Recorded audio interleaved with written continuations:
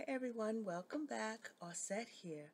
I know I have been gone for quite some time, but life. Anyway, this is just a quick catch up. I am jumping on the bandwagon by a hashtag that Rochelle of Rochelle Handmade Designs started, which is what are we working on Wednesdays? And I know it's late by the time you see this, but it's still Wednesday where I am. So first of all, I want to say thank you to my subscribers. I've got a few subscribers on this channel, a few people who are interested in what I'm doing. Secondly, I also want to thank Shona of Black Irish Label. She had a giveaway and I won. And I won a book that has been on my wish list, list for quite some time. So let me show you what I got. She sent me a pressing cloth. Now, on top of the book, she sent me a pressing cloth and a beautiful card. But this is a pressing cloth that I'm going to give a shot because I usually use a white handkerchief, something like that, or a piece of muslin. This is going to be interesting for me to work with. It's kind of a netting sort of fiber, so I'm going to give that a try. She sent me this beautiful card. Shona, how did you know? And it's a card that I need to pull out my coloring pencils for. And she puts a note in here that says, I hope you enjoy this as much as I did. Thank you for entering my giveaway for the Mood Guide to Fabric and Fashion. This card can be a way to slow down and do what we love, create. So how does she know that I needed to pull out my coloring pencils? Because I just got a coloring book that I'm going to be working with. So put that aside. Excuse me a moment. Sorry about that. That was my cat. Actually, not my cat, but the cat that's currently in my house. It's dinner time. Anyway, the book. Now, just like last time, I am blind as a bat. So let's put on some glasses. Oh, there you are, gorgeous people. Anyway, here's the book, The Mood Guide to Fabric and Fashion. It's just filled with so much goodness. I don't know if you can see. Let's see what I can get in here. Oh, look. Lots of inspiration, different types of fibers. Let's see what else we have in here. Designers.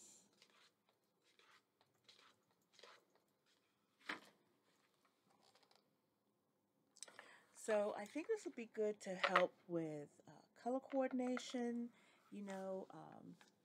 pulling all your colors together, perhaps to create a wardrobe. And I'm going to be talking about that maybe next week. Okay, so, I have a lot. Anyway, I had a birthday last month, end of July, and it was a big birthday. It is a big birthday. Nowadays, any birthday that you celebrate is a big birthday. It should be a big deal. Anyway, I always make a big deal of my birthday. And this year, some friends got together and took me out and all of that. Anyway, one of the things I like to do on my birthday is treat myself to what I call a coffee table book. So this year, I bought a few coffee table books because, last year, we didn't do too much on my birthday. So one of the books I had gotten was, this big one, Adrian. I love anything old Hollywood, and Adrian was a very influential costume designer. He created clothing for, let me see if I can find anything in here. Oh my gosh. Oh, she's big. She's big. Oh, look. Look at that. You see that? I want to show you guys something. I did not mark the page, so let me see if I can find what I had. No, that's not one of them. But, oh, let's see. Do this without the glare on there. There we go, that one. I think I'm getting close. Oh, he created that. We all know what that's from. How about this?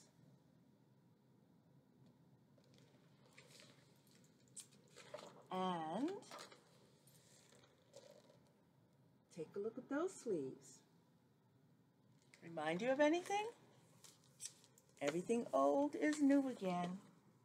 There's nothing new under the sun, I always say. And my other big book is by Edith Head. And she was another prolific designer. And I just, I love what she did. Her clothing became the characters in the movies. Her clothing brought out the best of the actors and the actresses. And I think that's what our clothing should do nowadays. There's a photo of Miss Head herself. And this was a woman who, you know, there's a Betty Davis, when she died, Betty Davis spoke and said that, you know, Betty Davis understood Edith's struggle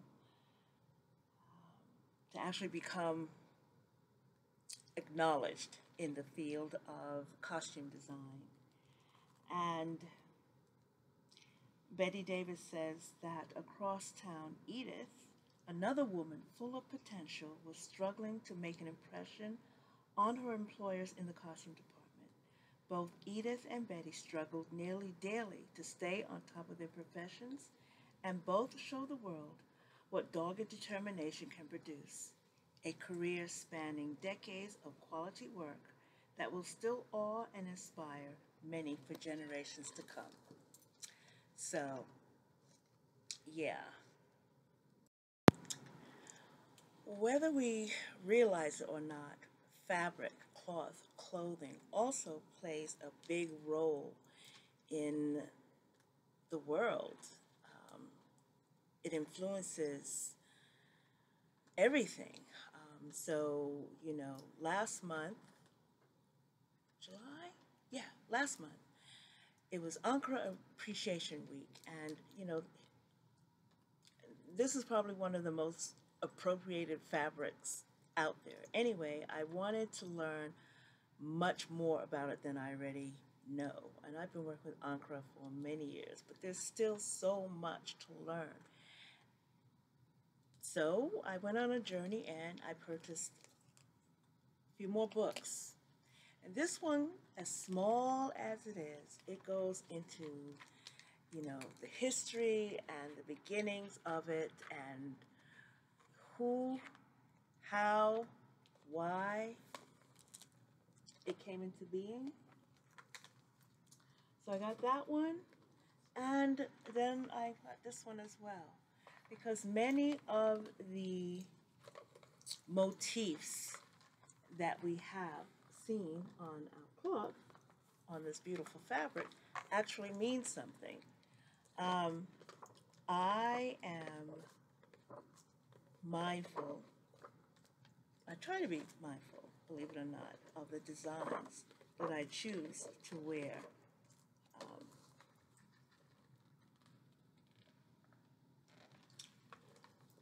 I know that commercially this has made, of course you're familiar with this design, many of you should be. So it's good to have an idea of what you're saying without even uttering a word. And so that leads me to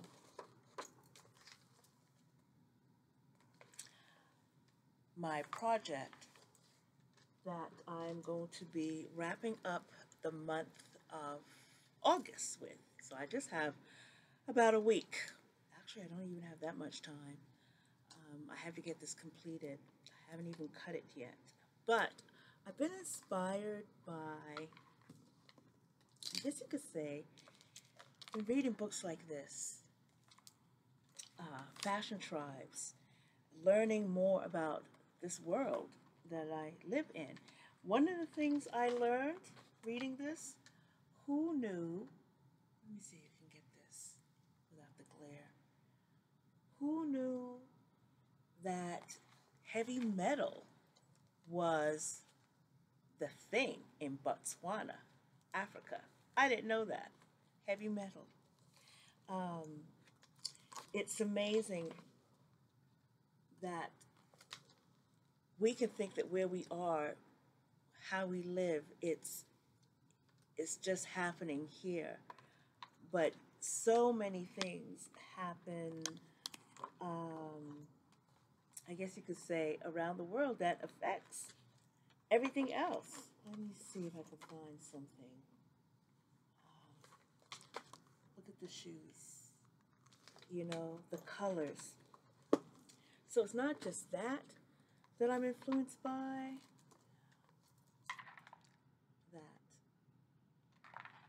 you know, men's fashion. I have no interest in creating men's fashion. What I'm interested in is the dynamic of their exploration of color when they finally feel untethered by this is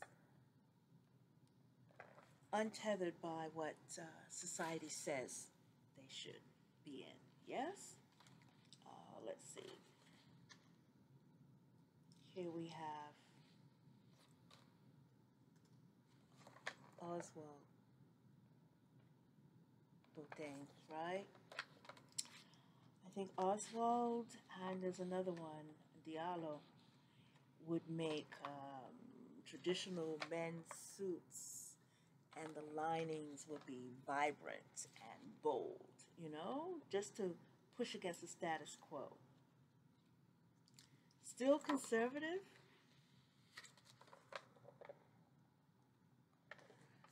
that pop of color that we're always talking about, I just find it fascinating, you know? Look at that. And so, it's another book I added to my collection.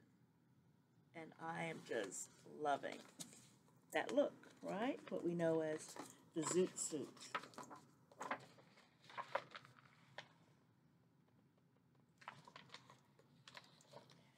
So I'm just finding myself, I don't know, wanting to explore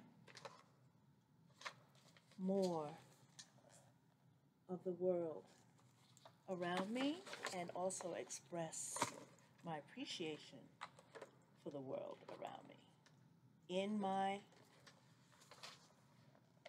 and through my clothing. This is not about this is not about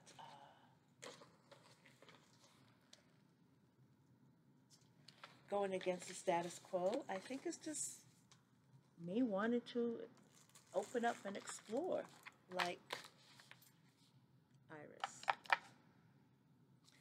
So, to end this video, I'm going to give you a preview of the fabric I'm going to use to wrap up the month of August.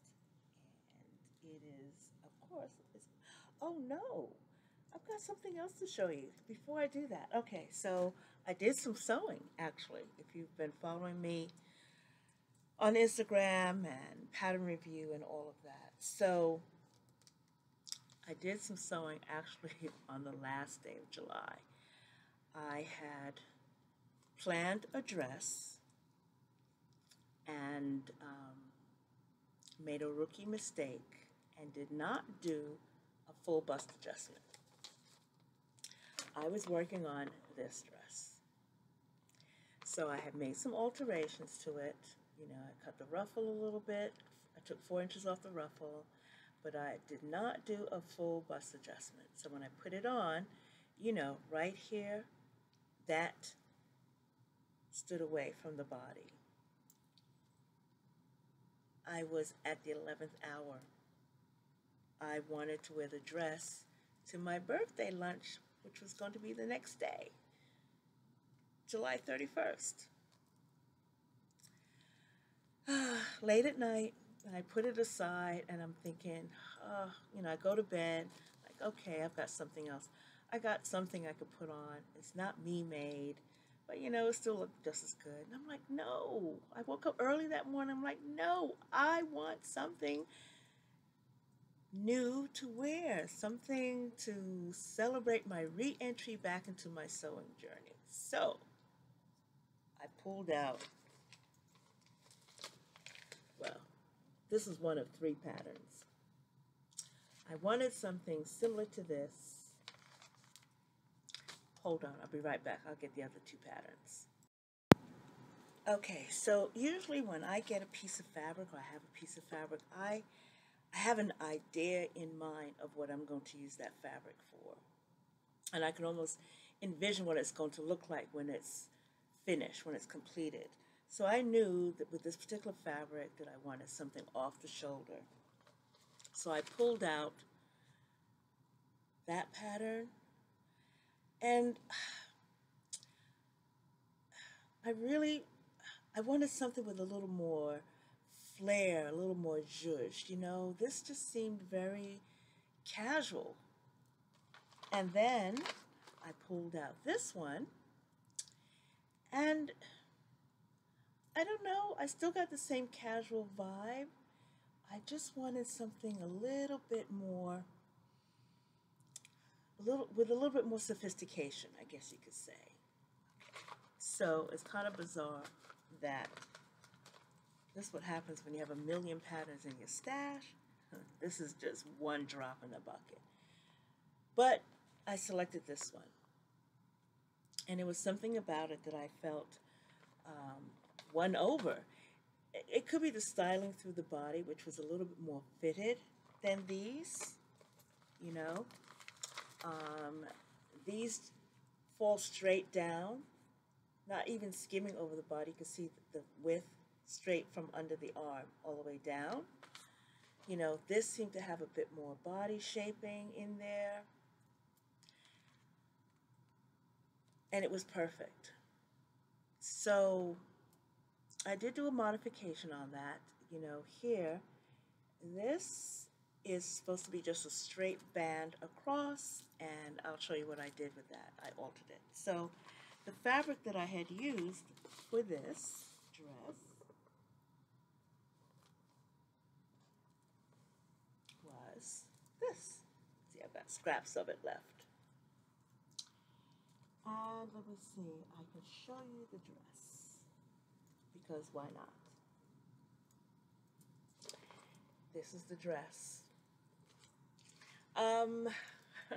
I am very proud of this. So instead of it just being a flat band, I had read somewhere that if you didn't put any elastic in here, if you just left the flat band, one of the complaints was that when you bent forward or you moved around, moved your shoulders around, that you had this gaping. So I put elastic in there. But before I did that, you have a separate piece for the bands up here, the front and the back. I attached those. If you look closely, you can see where I stitched them on, right there. I attached them. And then after I attached them, I laid out and positioned the sleeves so that everything would match across the top for the sleeves. So the sleeves I actually cut out last. I am a stickler for some semblance of pattern matching. I just like the appeal of the eye. I mean, even right here to the sleeves. I can show you this on the sleeve.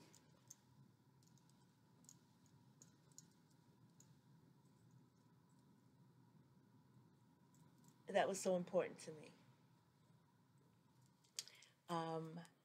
The hem, I needed it to, see, be semi-continuous all the way around. So that was my birthday dress. Coming home, feeling pretty good.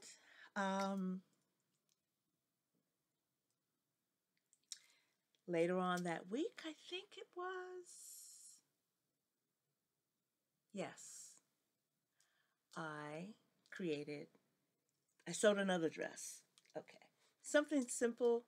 It was in the week. I was still in that place. Now we're in the month of August. And so I pulled out this dress. Pulled out this pattern, rather. And it's simple to sew. And again, after I made it up, I'm still not sure if I should not have done a full bust adjustment. It fits. I cut out a size medium, and it fits. But the armhole was low, like seriously low. So I had to take it up, bring it up a little bit. I don't know. I cut it to the length, but on me, and I'm not super tall. I mean, I'm only 5'5". It came up to like right here, which means it was longer than a midi and shorter than a maxi, which means it had what I call a high water look. So I'm still going to put a long ruffle because I want my maxis to be maxi. I don't want it to be a midi. But I'm going to try this pattern again, but this time I'm going to do it in a knit. I'm going to do my last gasp of summer sewing. I've got a hot pink knit and an orange knit. I'm going to choose one of those and make it up in that. And I'll show you the fabric that I did that in. Let's see. Here we are. This one. Turquoise and purple ochre. Okay, and I'll show you the dress. Put that up here. Okay, so this one I installed the elastic in. When I do the knit, I think I'm going to leave it without the elastic. But you can see it's a simple, almost what we would call a pillowcase type dress, but it's not. Okay, 2 pieces, 3 pieces. Ties with a bow in the back. You run the drawstring through, pull it up. But I did have to make an adjustment. You can see just a little bit here. And take up the underarm. Just a little bit. It was just sitting too low for my comfort. And yes, I will add a ruffle to this. I have enough. I think it will just be better looking for me. It does require that you install a piece of bias binding. And I have a ton of bias binding from Mask Making. So, purple bias binding. Oh. There's my elastic. I didn't even sew it. The elastic is thin. I just put a knot in it. I didn't close it up. I wanted to finish this dress, and I finished it that morning and wore it to work that day. Yes, that's what I used to do back in the good old days. Get up early in the morning and make a dress, and I just felt so good about wearing my dress. So, the final dress, the dress that started everything off, which was this one. I was looking at it and, you know, I already have enough projects up here for alterations and all of that. And I didn't want any UFOs. Do I have any UFOs? I might. Maybe a couple pounds ago, I might have UFOs from that. But I wanted to finish this dress. I wanted to. Now, you look at the line drawing, you know, oh gosh. gosh, this glare. Let me see what I can do about that. There we go. That's a little bit better. Not the best, but you know, it's just seems like a simple pullover sack dress. And I'm going to put a link to Marty's of Marty Sew. She made this dress. She wore that dress to my birthday lunch. So, you know, this is how the universe works. I guess maybe that's why mine didn't work out. But she made the short version and it was so cute. There's a photo of us. Listen, one of these days I'm going to learn how to insert photos and all of that. But in the meantime, when I come back next week, I'll have a photo. She made the short version. So, and it was just so cute. And you know what? It is short. It was above her knees, but I think she probably lengthened it. And she did an FBA. But, and she talks about this when she did her review, that armhole is low. So if you're wearing a bra that's, you know, has a band that wide, that band will show. So, later on in the week, I finished mine. So mine was made from this raindrop. Marty calls it peacock feathers because I think she actually did hers like this too. But I call mine raindrop. Purple rain. Anyway, here is my dress. So what I'm going to do, my son was the one. There are photos of me in it on social media. He had tied a very large bow in the back. But this is the dress. So if you look really closely, you can see these gathers. They're not puckers. They are gathers that I hand stitched. Baby hand stitched. If someone was to pull apart this dress, I hand stitched the gathers with yellow thread so that I can see the placement of where I wanted that fullness to fall. Okay, you can see it. It's inconspicuous when I put on the dress. You know, that fills out. Now, it does have you use bias binding, put bias binding. You're supposed to put the bias binding on and put it to the inside, but I didn't want that. I doubled the width of the bias binding and put it in. I wanted that feature on the outside like that. You do need bias binding for the back of the neck as well, and a hook and eye. And then it's got this long scarf bow thing, and I laid it out so that if I wore a big bow, then you saw the raindrops on the outside. If I wanted to have it just hanging down, I could have it like that on one side, or hanging, let's see if I could do this, like that, hanging down. The ruffle, see, I shortened it. That's a deep ruffle. And it's what I call mid-axis length, meaning it's a bit longer than a midi, but not quite to the floor. And it's just high enough to show the shoes. So models on the average of 5'10". Mine is a little shorter on me. You can see her shoes, but if I made this the full length and I'm 5'5", I would have had a floor length maxi. So that's something to consider. I would say that she's about 5'10", 5'8", 5'10". So of course, you could see that, but mine is a little shorter than that. And you just may want to cut that off simply because, I don't know, I still think that ruffle is too deep. It's too big. I'm thinking, every time I look at that dust ruffle, I think, see, dust ruffle. You see, I said that. That was not a faux pas. That was not a Freudian slip. I said dust ruffle because that's what I think of. I think of a dust ruffle. It's just so deep. I just think that it should be. I cut about that much off.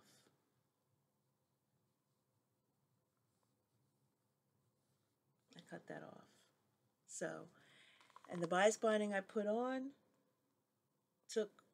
lifted that up a little bit. So you just might want to be aware of that when you do that. Okay. That neck, that is wide. That collar is super wide. So if you have a short neck, and I have a short neck, you will fold it down. I mean, this is how high it is. But you can fold it down like that. So just something to think about. Okay, so I think that wraps up my makes so far for the month of August. And as I said, because I'm a half hour in, I've kept you long enough. This is just supposed to be a quick catch up.